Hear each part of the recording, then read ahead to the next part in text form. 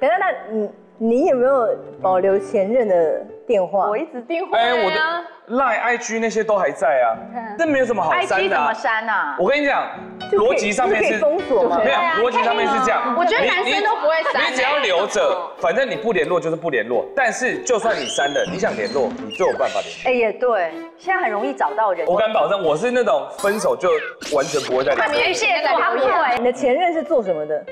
我的前任吗？我前任他就是在过他生活的。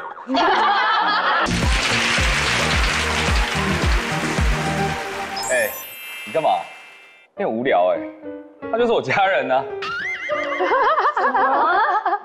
什么意思？不是啊，我说我的前女友，她就像我家人一样而已啊，为什么要有什么好跟她吵架？有一渣。讲得好。直接下注解“垃圾”2字，所以你认为另一半的前任根本跟现在的生活根本就可以要消失在他的生活圈，但偏偏有一些人就会觉得我跟前任并没有搞坏关系，为什么你们非得要我做出选择呢？不是分手就分手，你干嘛还要纠缠不清？我就是这样觉得啊。而且有一些前任更恶心，来了，明明就分手了，然后还要跟现在就是前任的大妈维持良好。哦，1年过去还要给我打电话问候，这个好不能做人事。还会讲说我们是 family friend， 对，讲这种话，family friend， 恶不恶心？我是 girlfriend 哎。我想这种女人真的很讨人厌。我觉得不是啊，为什么一定要有 family friend 的这种？对啊。哎呦，才开场30秒，怒气值直接直奔120。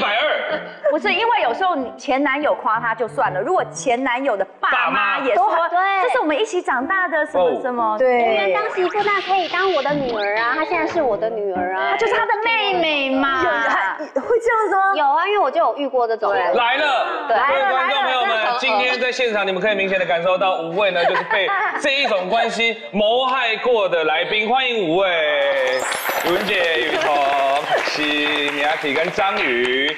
那今天我们就把它分为5大苦，你看，第一个嘛，我常吞的5大前任，你看，苦楚。我怎么啦？什么意思？你会吞前任哦？你推他哪里？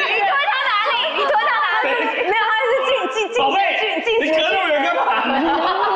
你就写在一起就好了。没有啊，前任要括号啊。好。还是说你真的是晋级的巨人？你会吞人类？有他脖子后面没有？哎，你好久没有表演晋级的巨人。对呀，很可惜。来一下，我们下一次。他在拒绝了。我跟你讲，他现在很大头症。我根本就不 care。我说真的，要弄就弄。我讲真的，就是根本就。干嘛放我这啊？他的衣服好像都很贵哦，自己都觉得。对不对？好。来啊，弄，晋级的巨人，快一点啦！你要跟以前不一样，你连裤子都要脱。Oh my god！ 哇！在干嘛？哇，他还有胸肌耶！能播吗？他就是因为有在练身体。哎呦！我是知道他有在练身体，我才稍微 cue 他一下，讲不到他是直接脱。对。你裤子怎么？认真，好认真又好隆重哦！他马上要改主题耶！快一点，我很想回家。好吃前任，把前任吃完。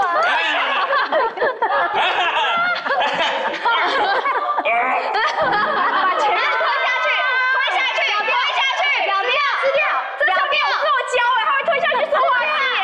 好了啦，很敬业啦，没有大头症 OK 了吧？哎，他刚开录前我看到他，我就说，哎，最近你是不是有变？他说我是不是变胖了？他有点就是，我怕他不高兴，他要引导你说他变壮、变厚，对，明明就有。好啦，没有衣服，头发也乱了。哎，你里面那个背心呢？在后面呢。啊，不然你们先聊，我去穿。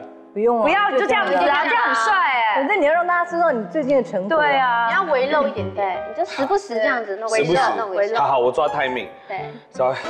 所以你吞，所以吞前任的状况是怎么吞呢？苦楚啦，你看我们第一条，比如说视前任为家人，刚刚这个大家就已经受不了了啊。有，为什么要分了就分了，还是他还把他当成家人呢？青梅竹马，你没遇过对不对？有啊，有遇过。像我之前呢是有遇到一个是，那个他们一家我那一任他们一家很爱聊台语。很爱用台语聊天，然后我常去他们家，我就无法跟他们对话，因为就是他们已经分手之后，对他们对，他应该是说他是他的上任，对，所以其实我们中间还隔了一个。然后我去他们家聊天的时候，我就一直时不时听到他妈妈讲说那个女生的名字。然后一开始我不知道那个女生名字是谁，我还想说是不是哪个家人啊，或者什么妹妹、表妹什么之类的。因为他妈妈讲到他好像都很开心。然后后来我就是听久了之后，我去问，就我这个男朋友当时就是也没有特别跟我说，他不是哦，他也没有否认，他就说就是某一任的前女友，但我妈她很喜欢他。然后从此之后，他摊牌讲了之后呢，我不知道为什么他妈妈后来就是只要我们吃饭，他都会说，哎呀，你台语就要像那个谁谁谁一样。他那时候也不会特地学，我们都会聊天。对，然后他还会说你都不会做菜，就是他都会陪我去买菜。因为他妈妈就是那个女生，他妈很讨厌呢。对，然后就是他有说过，就是做不成媳妇，但我都想把她当女儿这样子。如果以后你有碰到你也不要介意。那你有看到那女生照片吗？有，我有看到，就是她还是就是那种很贤惠的好媳妇，对，好媳妇的女生，很像上画类型，蔡尚画。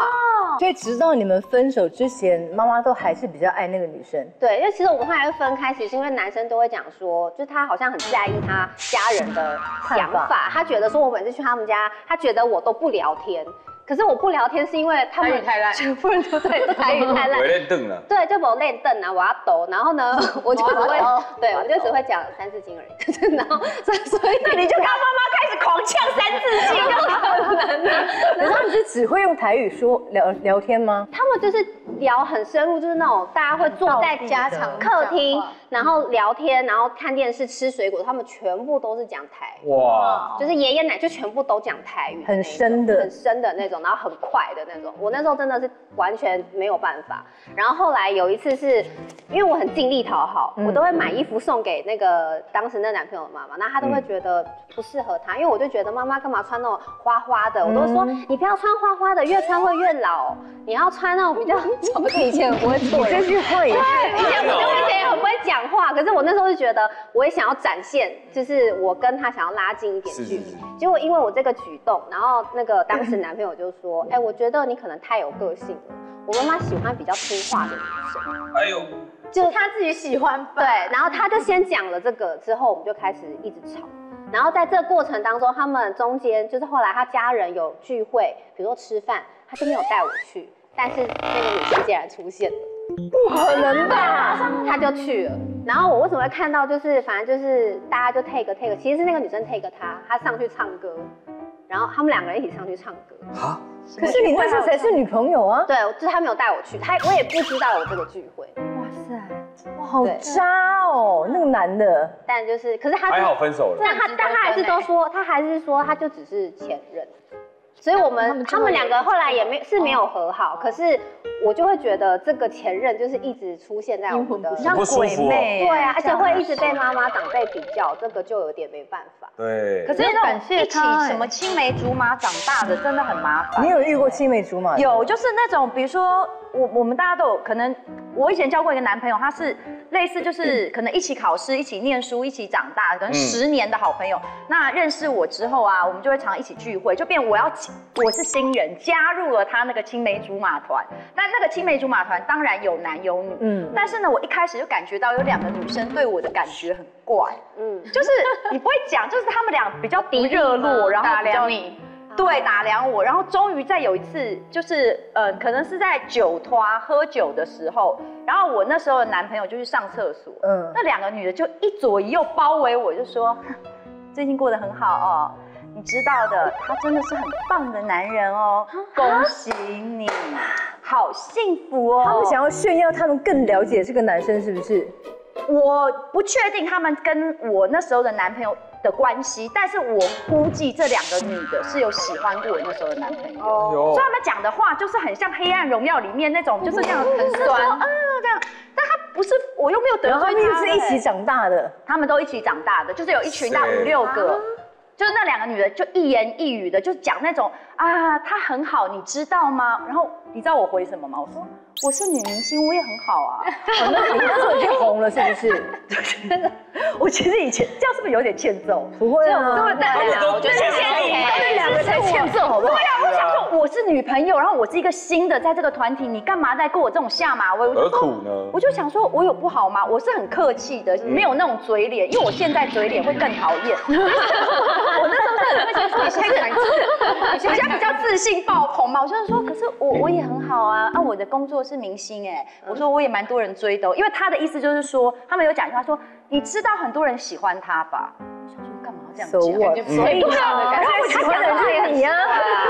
我觉得，而且这个事情其实我就一直我没有告诉当时我的男朋友，因为我很喜欢他。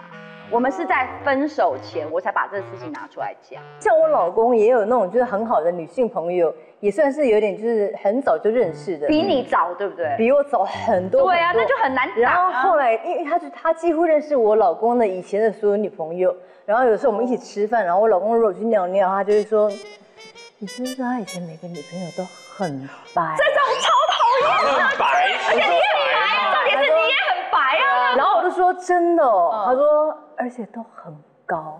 Oh my god！ 然后我想说，烦哦。跟你讲这干嘛？他就是意思说，就是有点像我那个他意思是说，你是他所有女朋友里面最矮的一个，最不白的一个。他说你要知道他初恋女友美到跟王祖贤一样。然后我想说，到底要跟我手腕？对啊，要我们我觉得这种很奇怪啊。那你回什么？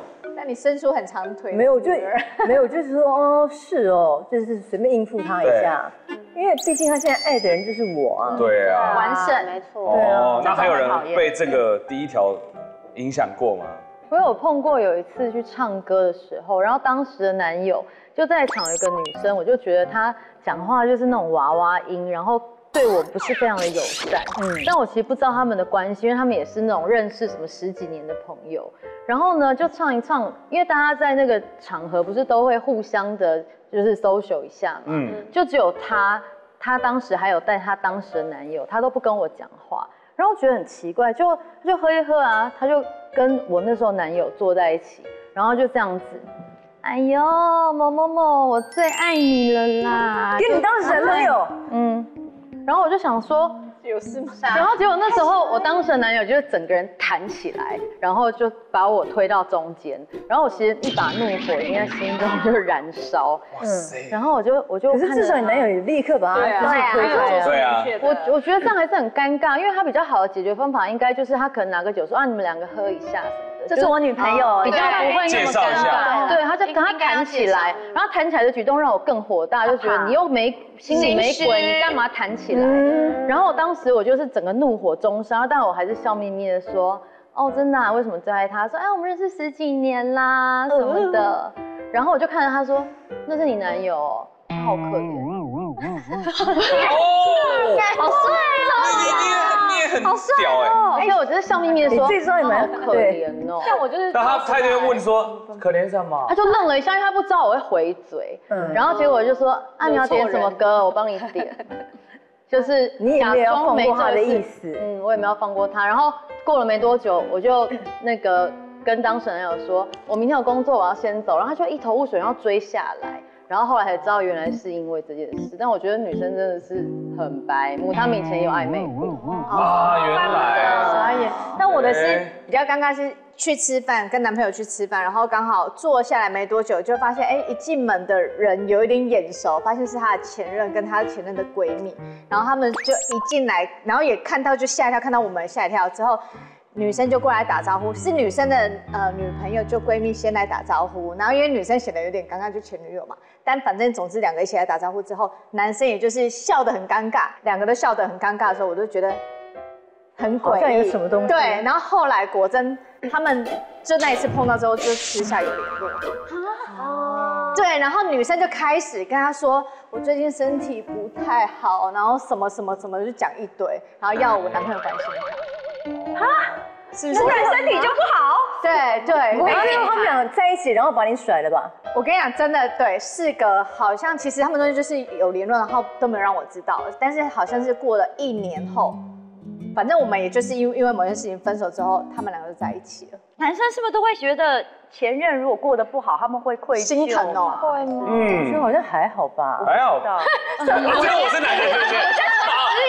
对啊，如果你前任跟你撒娇说我现在过得不好，派翠克你现在那么红，你可以偶尔问候一下。如果我现在有另一半的话，我就不会理他喽。真的，我突然想到，我有一个故事，就是我跟这个男朋友在一起2年多，然后我中间都不知道他跟前任已经联络1年半。然后为什么他们会联络呢？就是因为这个女生前女友，她以前跟他住在一起，然后后来呢，他这个房子的租约到了，他有一天就密我这个男朋友说。房子租约到了，那你记不记得之前我们住在一起的时候，你有把一个沙发用坏，所以房东现在要我赔那个钱，但我现在没有钱，所以你当初有答应我要赔这个钱，你要帮我赔这样子。然后我后来才知道他们两个是因为这样联络上，然后我那个男朋友那时候还有去帮他搬家。他没有跟你讲？完全没跟我讲，他们联络1年半，我完全不知道啊。我是突然有一天，我觉得他那阵子怪怪的，然后女生真的第6感非常准，就当你觉得怪的时候，你一看就是有东西。对，我就一看就发现他们两个聊了1年半。看什么？看他的手机。重点是我那个男朋友只要一跟我吵架，他就会把我跟他的截图，把我跟他吵架的截图传给那个前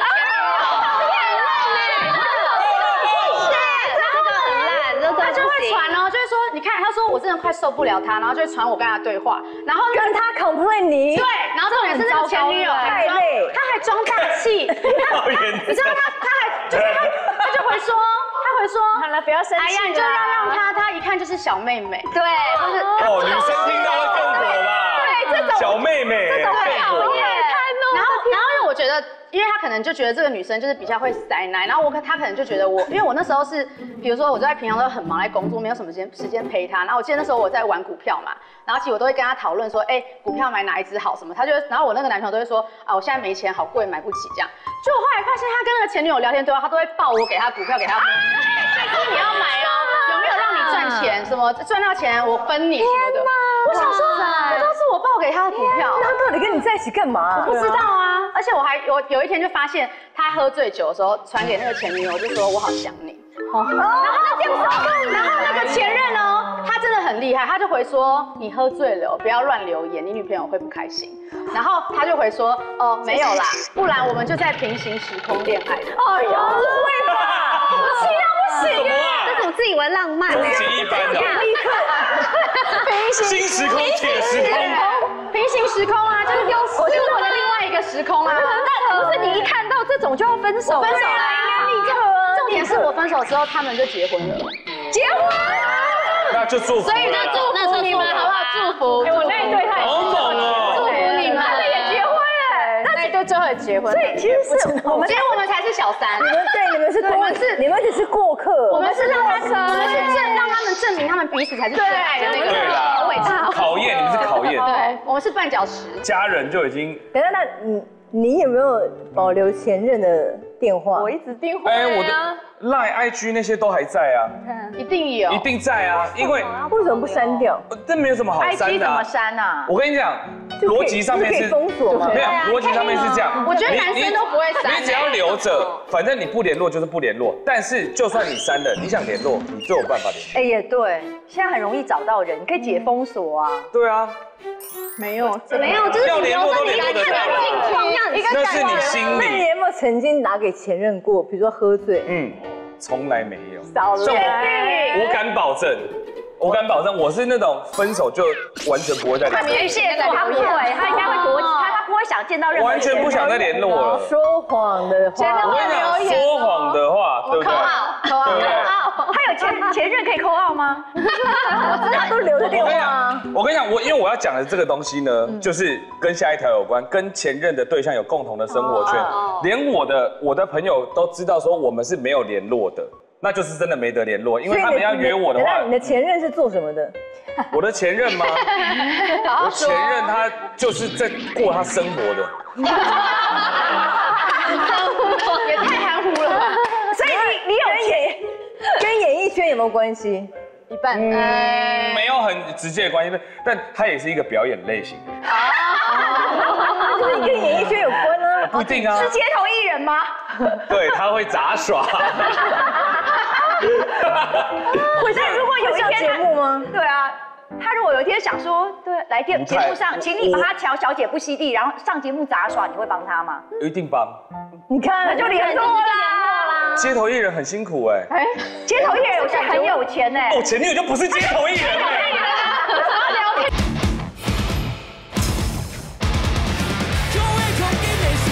简单、直接，氛围满分。不懈可击，就是一个乐团该有的样子。总决赛投票9月23号开启，下载欢歌 App 投票，周边礼包等你拿，一起听团吧！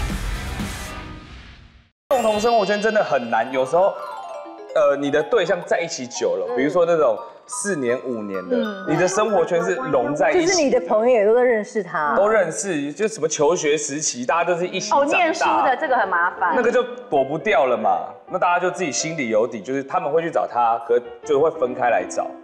对，我有一个大学的同班同学，是我的男朋友，就那里面我同学里面有一个变成我男朋友，但是我们是毕业以后才交往，所以可是我们现在都已经离开大学已经几十年了，但其实开同学会都很尴尬。是暧昧还是什么？不是，是因为他不会出现，只要我出现。但是我是比较像电视上跟底下是一样的人，我就很大方啊。我那时候还问说他会出现，因为这个男的很帅，很想看他。尤其我离婚后办的那几场，我每都精心打扮，我很希望他能。是你有 follow 他，是我有 follow 他，但是他没有回我啊。还是说他已经结婚了？他也离婚了。哦，他比我早还离婚了。那他为什么要避开你呢？因为他就是在同学面前说是我不对，你知道有时候他们会分辨，我没有背叛他，就是我的个性跟我的言行，就是他最后他比较扮演受害者，跟就是我是分手的那一个，然后他就觉得他比较可怜，然后他的个性本来就比较静态，当初也感觉是我追他的，所以分手之后同学都比较向着他。其实我自己是蛮会自嘲跟化解这个东西的。我觉得他心里一定有我，还是在喜欢你是吧？还是在意你的，所以不敢面对你。他就是怕你这样想，所以才不会。对，没错。他就是怕你这样。太了解你了。你心里没有那根刺，你为什么不敢走出来？因为他就是不想看到你呀。大家都知道我的个性，就是我没有那个，就是你就只是很大方的说有伴，对，就是大家都是你就是我的前男友，有什么不行的？大家都40几岁了，大家都结过婚、离过婚、生过小孩，经历那么多，我认为我想要拥有那时候的情谊，不只跟他，还有其他的同学。所以你这个行为会不会就是很讨人厌的前任？你是不是已经分那么久了，然后你还硬要跟人家扯上关系干嘛？你想想看，我刚刚也是有被别人欺负过的嘛，所以你应该理解这种心情啊。好 ，OK， 那从今天开始我没有要找你了，没关系。你有只要找他哦，他就是我们有个群组嘛，就是我敲他都不回嘛。你敲他干嘛？你敲他干嘛？等一下，你这样就是讨人厌的前任。我们刚刚聊的这些行为你都有，为什么现在被攻击我了？我是苦主哎。没有，我因为他从事的是，帮我讲1、2句。他从事的是跟我相关的行业。什么？他据我了解，他应该是做那个修图软体的。我年纪大了，很需要修图嘛。对，所以你敲他是想要叫他帮你修图。哎，你要把你的照片传给他，不需要，我会付钱的。现在不是大家都自己修图吗？我觉得他只是想要没有，你就是想他，就是想要找他，想要知道他现在过得怎么样。我不多说多错，我觉得其实他今天，有可能因为你们节目的有来吗？反正其实他今天在修图。对啊，你为什么不等我们把话讲完？他在工作了。其实你们这样跟我讲，我有检讨我自己，但是我说的是因为我的工作，我很少学生时代的朋友了，那我很想要就是交朋友，回到过去。对我没有别的意思，但其他的前男友我是可以不用联络的，就这个对我，他越不理你就越想要。对啊，你们讲讲你们的故事吧。解释不了了。上一次有一你已经不小心站上边了，你就是那种讨人厌的。第3个我觉得也很可恶，自己老被拿来跟前任做比较，凯西有了，对不对？我有，来了，因为我其实是辗转得知的，就是我一开始跟这个男朋友在一起的时候，他感觉一直很迟疑，但他给我的理由都是说，因为我之前在一起的对象我都觉得太快了，没有好好相处，所以结局都不好，所以他想要再多观察一下。但我的个性是那种，我只要过了一个时间，我就会觉得没有感觉，我是要快速的那种，所以我这时候就跟他说，那没有的话就算了。然后后来他就觉得，我好像要走了，所以后来他就决定要跟我在一起。然后我是后来才辗转从他朋友那边得知说，是因为我不是他的菜，因为他说他之前女朋友都是像你刚刚讲的，就是又高又白，然后因为我本人是比较黑又是矮的，所以他就非常犹豫，他就是跟他身边朋友说怎么办，可是你是漂亮的，所以他就觉得我不是他的菜，然后他可能也觉得说他没有交过演艺圈的女朋友，他觉得会有点压力。他本身帅吗？他本身长得还不错，哪来那么多帅哥啊？真的啊，对啊，每个人讲到自己有 dating 过都帅到爆，鼻子这么大。我没有说而且还像金城武，但是他鼻子也真的没有人会像金城武 ，OK？ 但是他的鼻子真的也这么挺，真的，我那个修图的，真的我有照片，他的鼻子真的也很高，真的。现在也给你看，所以只有鼻子高，然后其他都不重要。他蛮帅的，我前几天还有在 share 他的那个。你手机里面真的有他照片哦？有啊，因为我刚好在。你找一下，等一下给我看一下。好，给你看，而且他现在的样子。哎呦，因为我觉得你们都在说谎。每个都好帅。我的那个派派有看过，你看过？那个是 OK。那个 OK 吧？是演艺圈的人吗？不是，他不是。他帅吗？帅吗？对啊。我不知道，那个你看过？那个 OK 吧？还不错啊。对，看我没有说谎。有到帅吗？没有到爆，但就对，但就是鼻子这样子。同一个人呢？是每一个同一个人，真的就帅，兄弟，这样，同一个爸妈。但我是因为刚好在谈一个事情，是在现在50岁这样还蛮帅的啊。他鼻子真的是这样子，他鼻子真的这样子哎，鼻子，而且他感觉蛮高的，他很高哎，180，然后他除了鼻子这样之外，其他的不就是一般的爸爸的脸吗？所以这个照片你从哪里弄来的？就是大学同学其他人脸书有聚餐的时候就拿去截，你好可怕哦！不行人，不是，因为很恐怖对啊，也不会啦，蛮可爱的这个举动，很像小女生，干嘛改口？蛮棒的，什么年纪都可以有少女心啊！是可以，不是我在应征一个人，我怕他以为我在跟他哈拉啦，我是说真的，我就说怎么样，怕人家怕被人家误会。凯西还没讲完啊。对，然后呢？他不是你不是他的菜，可是他还是硬跟你在一起。你们不是在一起很久吗？他可能就觉得条件还可以这样。对，反正后来中间在一起的时候，我就辗转得知说他之前有一任女朋友，然后是他追的非常非常久，然后那女生好像是校花这样子，然后他很爱她，他还因为他就是他本来大学要念比他可能考得更高分，但为了那女生他就填跟他一样的学校，就真的很爱他那种。然后后来呢，他们在一起很久之后呢，这个女生就跟他分手，然后他因为跟他分手，他就是每天哭到不行，然后吃不下饭，每天出去喝酒，然后开始抽烟什么的，就因为这个女生让他很难过。然后所以我知道这个故事。那有一天呢，我就跟我们一群朋友们去打麻将。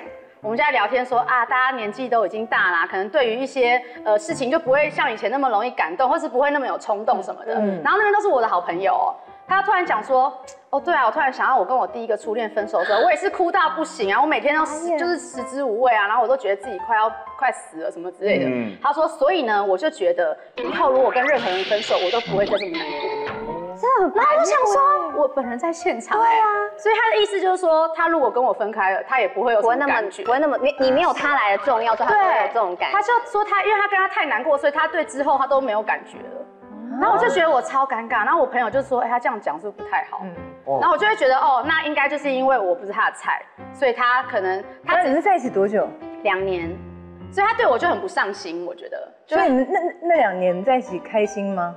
我觉得一开始的时候蛮开心的啊，但是后来可能就我就在想，所以后来就变成说，这是我心中一个结。我就觉得只要做什么事，他好像没那么热情，我就会想说啊，因为我不是他的菜，你不是他的最爱，因为我不是他的菜，对他喜欢另一个这件事，真的你会一直被那个打住，真的会有一个结，你会过不去。所以最后是他把你甩掉吗？就是刚刚那个故事同一个人，对啊，就是他就是跟前女友结婚了。好，等一下，他结婚了，是那一个吗？对，但是我见到你不是那个。但是我讲的是不同啊，他第一个女朋友追的那个跟后来他结婚的是不同的，所以他就是都会跟前任。所以结婚的那个也是又高又白，就是同一个人。我刚刚讲的那2个故事是同一个男主角，但是我说他女主角不同人。对，结婚的那个也是都是白的，2个都是白，然后也高。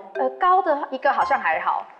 但是我就觉得那就是他的菜啊，他就喜欢白的，他就不喜欢黑的啊。但我觉得跟前任比较这个，我也有一个很大的痛，因为我当时呢有一个朋友跟他是这个男生，我们在一起其实只有3个月，因为3个月我就受不了。我认识他那时候，先认识朋友，像是大概有1年的时间，然后那1年呢，我就先知道他就是被他之前的女朋友就是分手，所以我那时候认识他的时候，他正在要从那个你知道那个被情伤对情伤当中，就是他还在那个治疗当中，所以他就是走到哪都会哭到哪，听到情歌也会哭啊什么。朋友的时候都是这样，所以我就会很常陪他，然后就是培养到后来就陪到后面，我自己有点喜欢他，然后我自己算是自己告白。那时候我们就有一点暧昧，所以他也算是蛮直接，就说哦好，那就试试看，就在一起。可是呢，就是我们在一起，我还印象超深刻。我第一次去他家，然后反正就过夜，然后隔天起来就什么事都做了，对。但那时候都已经20几了，OK 啦。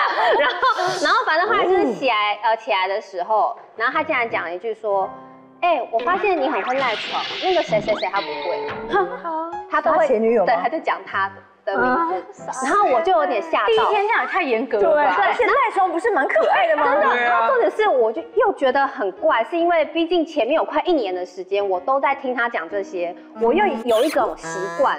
然后又有一点觉得很奇怪，对，然后所以是第一次我们约会这样，他就跟我讲这句话，然后再来就是有一次跟大家朋友，因为所有朋友我们都共同朋友很多，吃饭的时候他突然就讲了一句说，那个某某某现在在哪一间餐厅工作，就是他那个前女友，他就一直在 follow 他的近况，然后所以当下每个人就很尴尬，因为每个人已经知道我们2个都在一起，可是他还在讲说，他最近的工作是什么啊，还干嘛的？就瞬间有沉默，然后有暗示说，你不要再想那个过去的，就是你现在很好就好啦。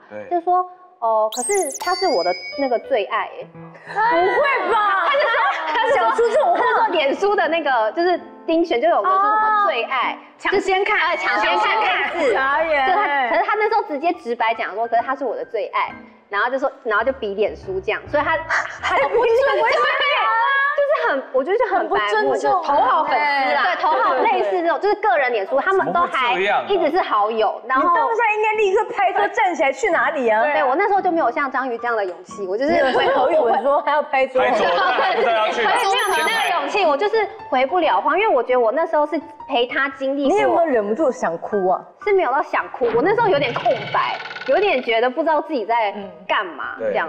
然后被吓到了，傻眼的时候耍脾气吧，就是一直摆臭脸。也没有，我觉得有一种感觉，就是因为知道他之前情伤，然后他很在乎这个女生，我好像已经都知道了，我就要包容。你觉得你起跑点已经输了？对对对，有一种赢不了的感觉，就是怎么样都有一个这个。而且他搞不好认为他就是度过了这段情伤，才可以很坦然的开这种玩笑或讲这件事。可能。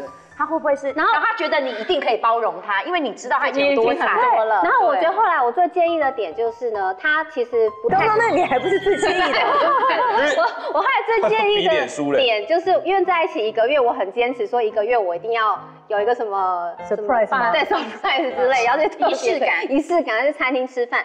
就他带我去的餐厅是他跟他在一起，就是他们1年就是每次庆祝都是去那个餐厅。然后我就说你为什么要带我来这家餐厅？而且因为我完全知道这些事，因为之前他会跟你讲吗？对，他会跟我讲，所以我就知道是这家餐厅。我说你为什么还要带我来这一家？但他跟我说，可是我知道最好吃的就是这一家，所以我带你是来吃我觉得最好吃的，有错吗？其实好像也蛮合理，而且他们就是表现也合理，而且是因为都没有看过其他，说我跟他在一起1年才吃，你1个月就可以吃了。那我内心就有点，可是我还是觉得我蛮介意这个，所以这个是最后你们分手的原因吗？对，就是变成我后来对他我会很不耐烦，就是那个事情，什么都扯到前任。对，而且我觉得我会有愧疚感，因为他那时候这样讲，我会觉得他好像已经把他最好的要给我，只是都有前任的影子，然后我还一直拒绝他，所以我觉得那时候心情太复杂，我就跟他分手。所以你们有觉得自己前任的条件真的完胜你们自己吗？第4条，有时候你约会一个男生，你会不经意的问他说：“哎，你上一段恋情多久？”因为你当然不希望自己当第三者。然后可能说分手的时候，我会观察那个男生的表情，因为你知道有些骂前女友骂很凶的，比如说我前女友是个疯子啦，我跟你讲那种我也会注意，因为我会想说：“哎，那以后我们在一起之后，他会不会也这样说我？”是。那这个人就是我在问他的时候，我就说，哎，那你上一个女朋友怎么什么？他就说啊，分手多久啊？怎么？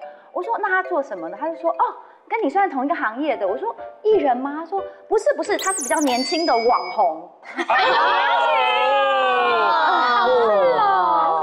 他就自己打开手机说，来，你看看他的 IG， 人很多，追踪人数很多，他就自己打开来。然后真的有比你漂亮吗？我不会拿比我小10几岁的妹妹来比，因为她不是同一个世代啊。而且我告诉你，网红修图很多的，对，我们还是网红脸，对不对？然后那个比例都不对，所以我一看我就觉得这个怪，然后我就很热切说，哦，蛮漂亮的，瘦瘦的。他就说，我说她很高吗？因为她那个切的比例一看就知道不对劲。然后他就说，很高很高哦，167，比你高1公分。后来我就说，哦，在这个比例上，我说他没有修图吗？他说谁不修图？你也修图啊！他美工系的品味很好。句要针对你耶。对啊，真的，所以他觉得你品味差，他为什么不会修图？对啊，为什么你们有点常来见面的？又矮1公分。所以我才联络我那个前男友，大学时候的前男友说，请他帮我修图啊。然后他就讲话就过分哦。然后因为其实一开始我并没有觉得要来比较这件事，但是他讲的那些话就是句都很刺耳。然后我就不知道为什么，自从他一闪而过那个 IG 之后，我告诉你，就是比如说你的 IG 是派翠克什么什么07多少什么 ，Patrick 60721。好，0721对，好，你知道那个 ID 就是一闪而过。从他讲完那些话之后，那一年我们在一起那一年，3不5时我就会打开那里的 IG 看一下。然后我气到什么程度？因为他不是说他是一个网红嘛，就是那种网拍模特。我后来就觉得他的腿的比例不对，因为他一直说比我高，我就是在卖腿的，我腿真的算蛮漂亮的，别的地方就算了，我就觉得腿就是我就派人去砍他腿吗？去咬他腿。他比如说网拍会有那个。他会 tag 那个服饰嘛，对，然后你就去看那个服饰，会有模特儿试穿报告，尺码表，对，那个女的没有167，她163而已，比我矮。你好，我真的加油，没有完胜，我比较高。你完胜他，你这样会变成那个网红的粉丝，就你在看他的 IG，我刚讲最坏的就是因为这样，我买了好多他那一年拍的，我已经受他的气了。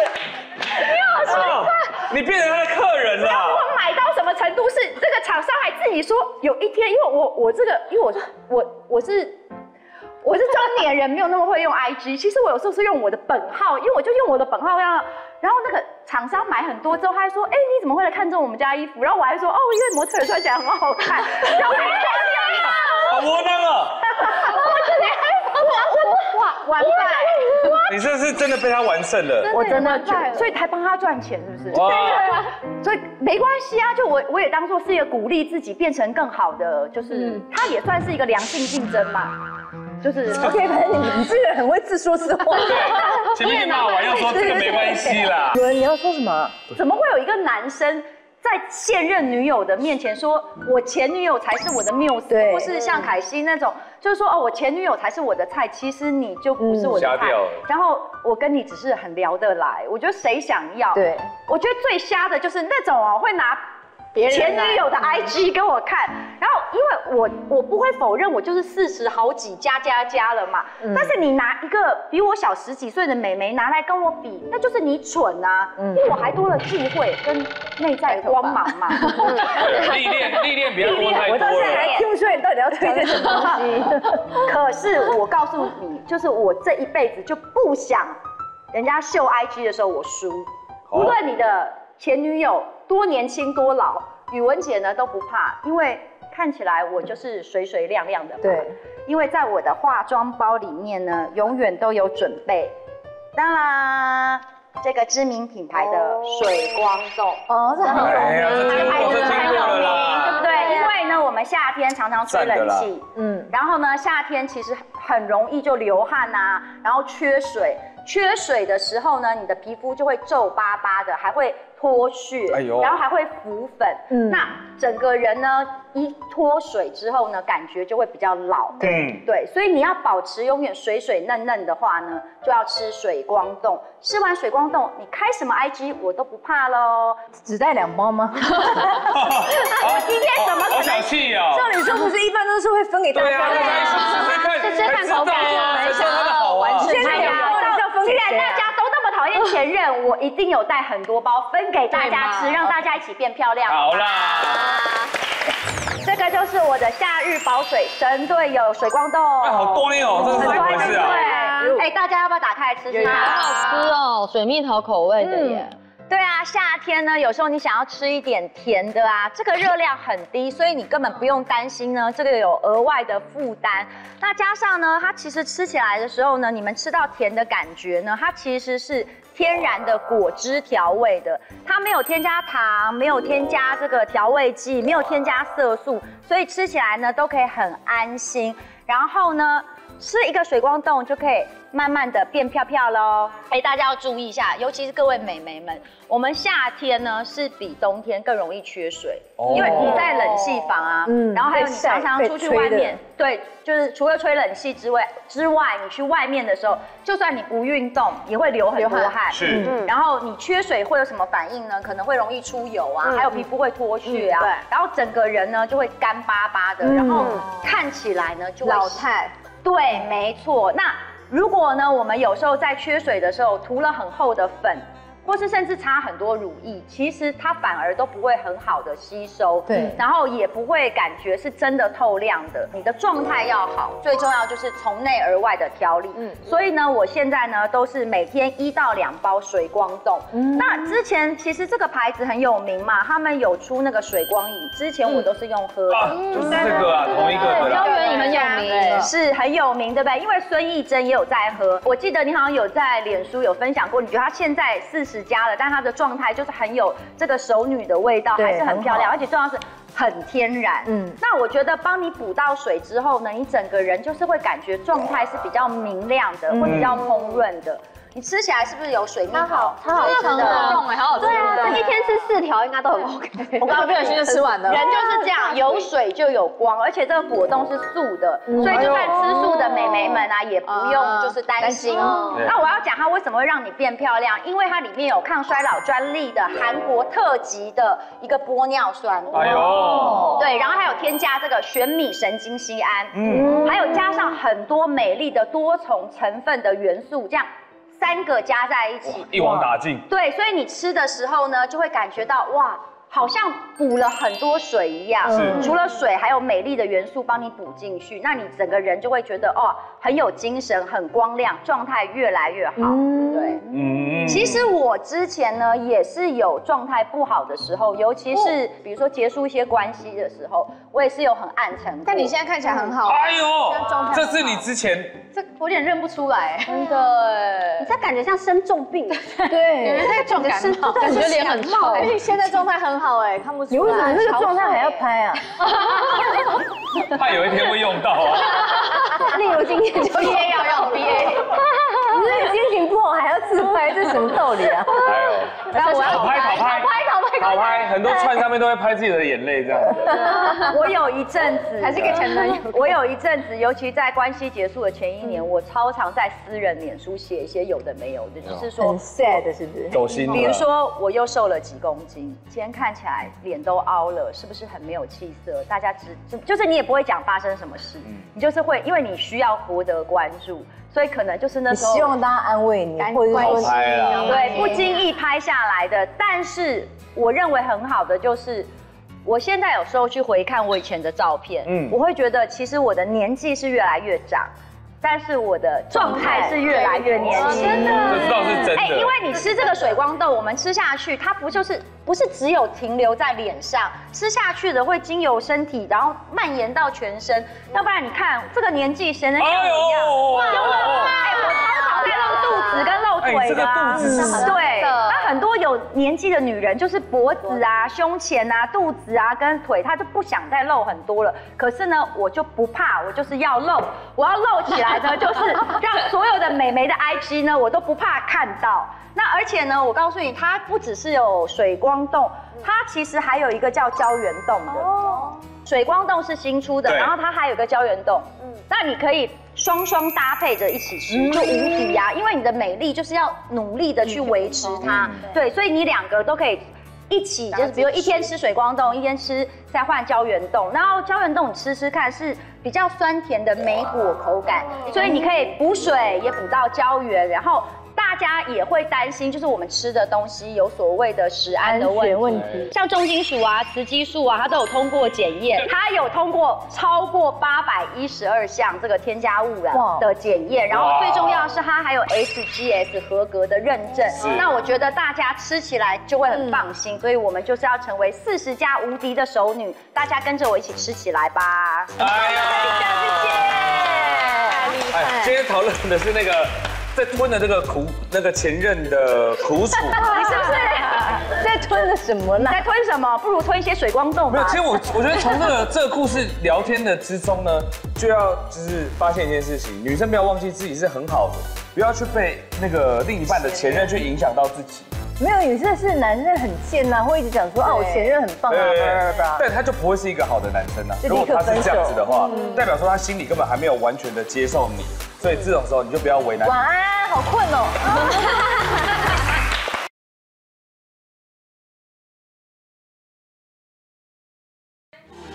什么都聊，什么都不奇怪。哇，这句话好老派。快来订阅小姐不息地，记得分享、按赞，还有开启小铃铛哦。小铃铛是我要讲，开启小铃铛哦。